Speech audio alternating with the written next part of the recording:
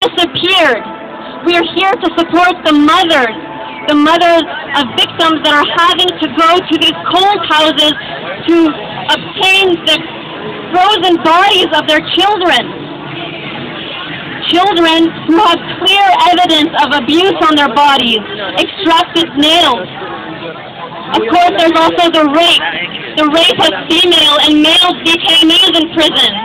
We are here to remember Tarana Mousavi and Cyrus who were both raped by Basijis and whose bodies had acid thrown on them in order to hide the evidence.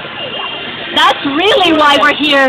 We're here to support this and to make sure that there's not another Nedo, there's not another Tarana. We are here to make sure there's no more human rights violations.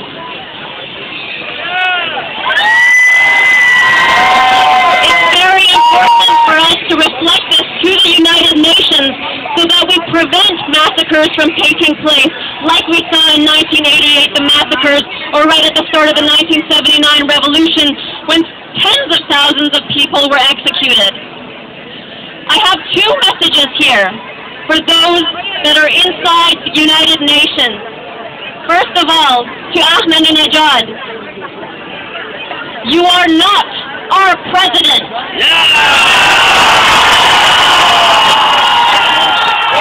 Ahmadinejad, resign now before the people of Iran force you out.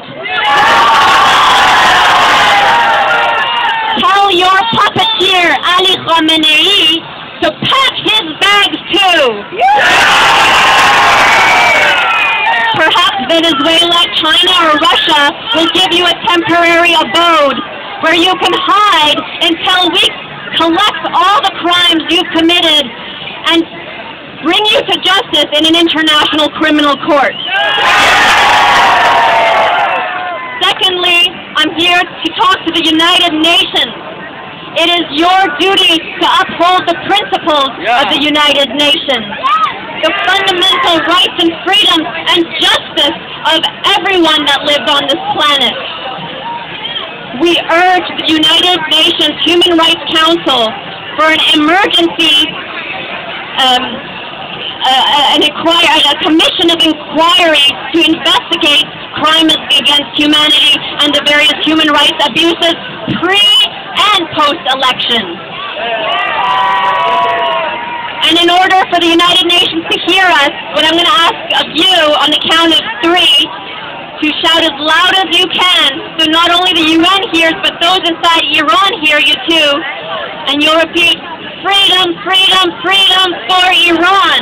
Freedom, freedom, freedom for Iran. Freedom, freedom, freedom for Iran. Freedom, freedom, freedom for Iran. Couple last messages.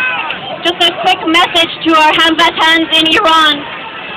فریاد آزادی خواهی همه دنیا شنیدن و همه دنیا شما رو پشتیبانی میکنیم.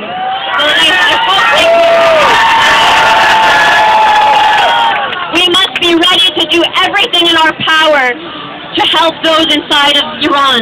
The Iranian people have been paying the price with their lives, so the least we can do here is to give them our support, whether that's morally, whether that's through resources or money, because ultimately we have to see ourselves as non-violent freedom soldiers, and in any army you need this support. We must empower the civil society in Iran and isolate the hardliners at all costs. And if there was ever a time, that is now. We must use this momentum and not let it die. And support the people of Iran, and that is the only message we can give out. So freedom for Iran. I wish you all well, and thank you for supporting the Iranian people.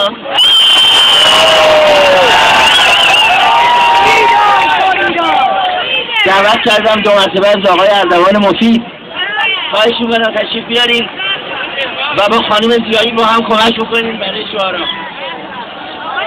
هستم اگر میروم گر نروم نیستم. جواب شما اینه. هستم اگر